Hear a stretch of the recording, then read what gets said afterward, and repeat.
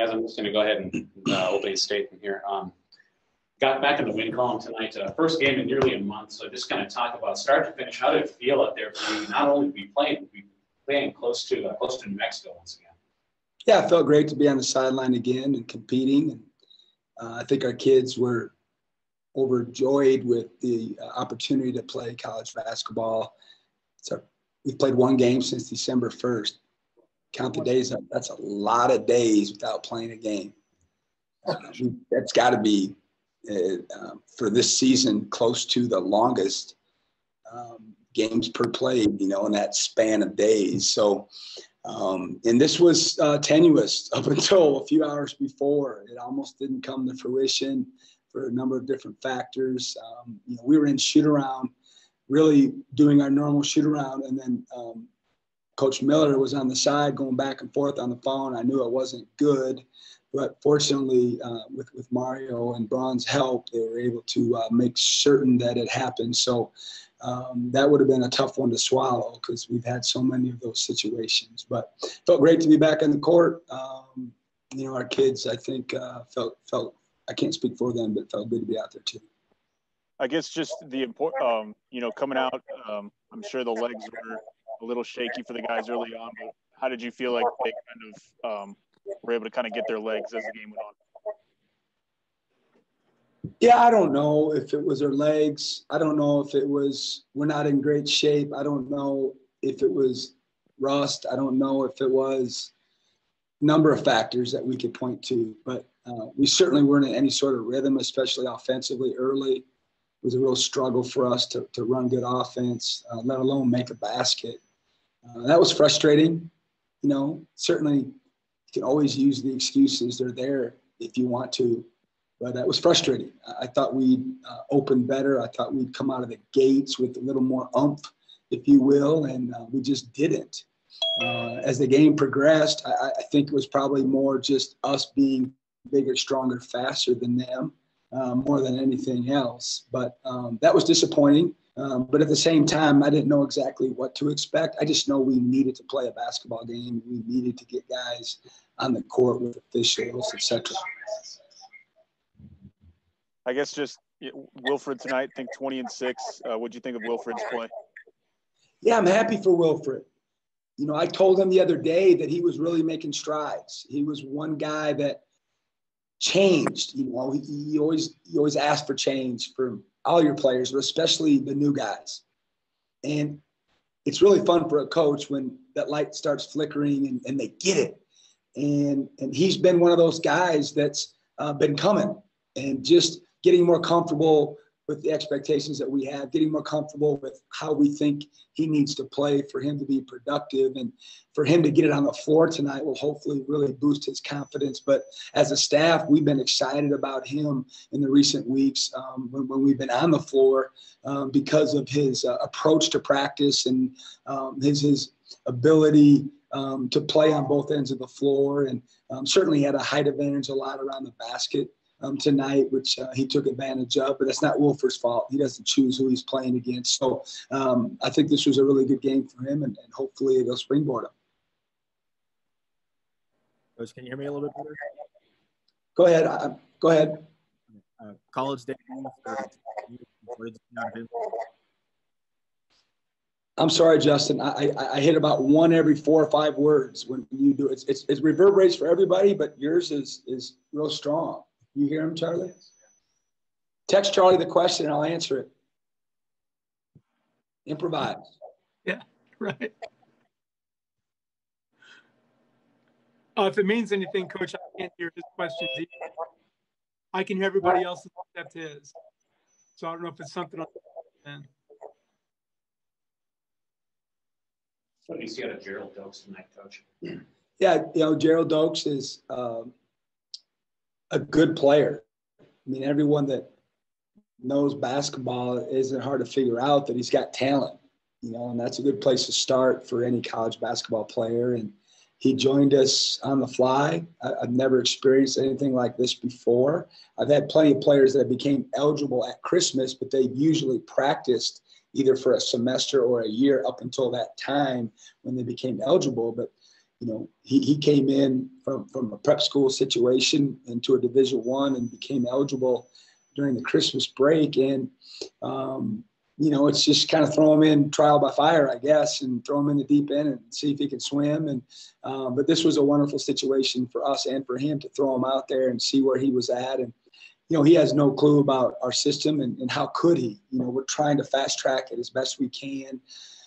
He's way behind in that regard, but, we're just going to try to get him up to speed and hopefully he's a fast learner. But I think at some point he's going to be a really good basketball player for us. I don't know when that's going to be. Certainly, we all love it for it to be right away, but he's talented. He gets off the ground on his jump shot in an old school way. He's got quick twitch muscle, and he's quick defensively. He doesn't really know what's going on in terms of how to defend yet.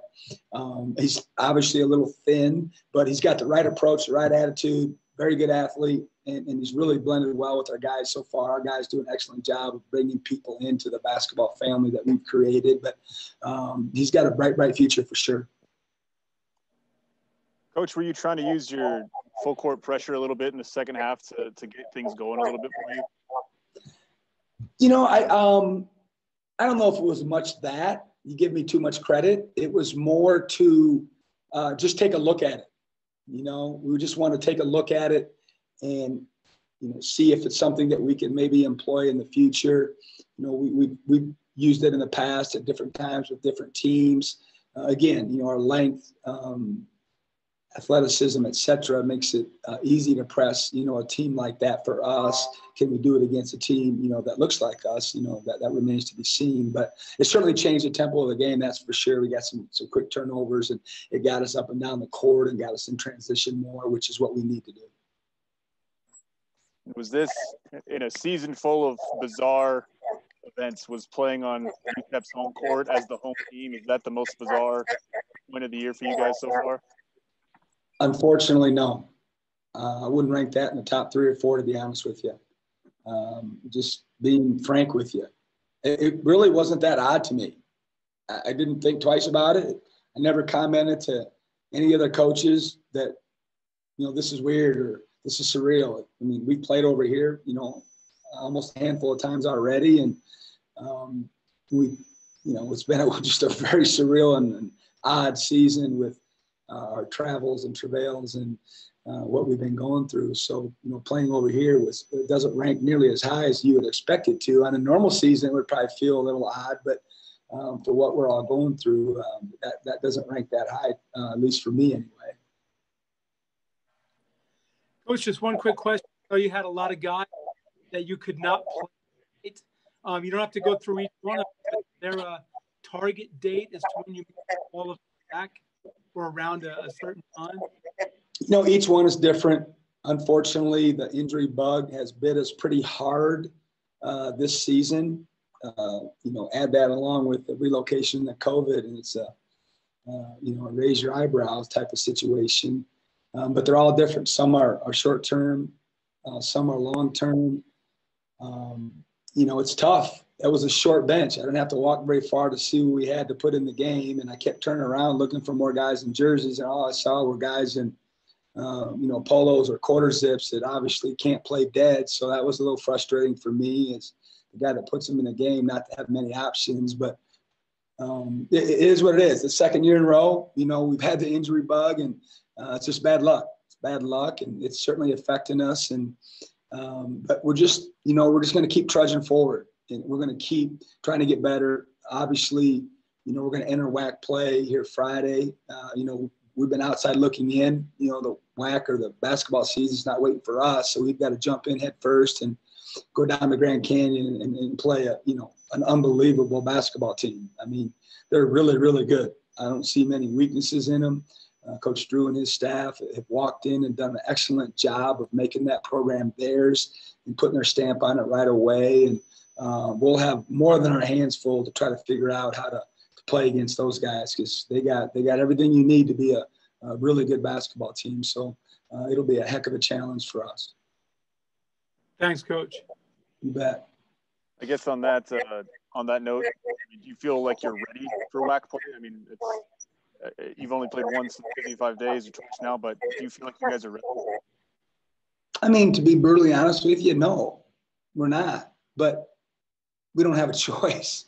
We'd love to play 3 or 4 more games. Then I think we'd probably be in a better position to play, conference race type of games, especially having to open on the road, at a team that's already got 4 road wins under their belt. And the only losses they've had are, against Colorado was really good, and Arizona State. And then the other loss they had was, I can't even remember, San Francisco maybe, who's a really good basketball team this year too. So we're not, but, it is what it is. And we're going to do the best job we can. We got 3 more days to prepare for the back-to-back. And, we were trying to get back-to-back games all fall to get a feel for what that would feel like for our staff, for our players, how much wear and tear to play back-to-back against the same team more mentally than physically. And, how do you approach that situation strategically, et cetera. And, that doesn't help either. It would have been really nice to be able to play one of those type of series before we had to play 7 of them in the next 7 weeks. But we'll have to figure it out on the fly.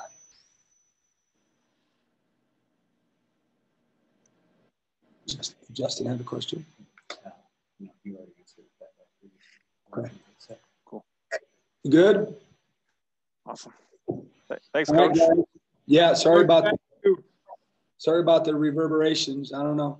Blame it on Charlie. All good. Good to see you guys back on the court. Thanks.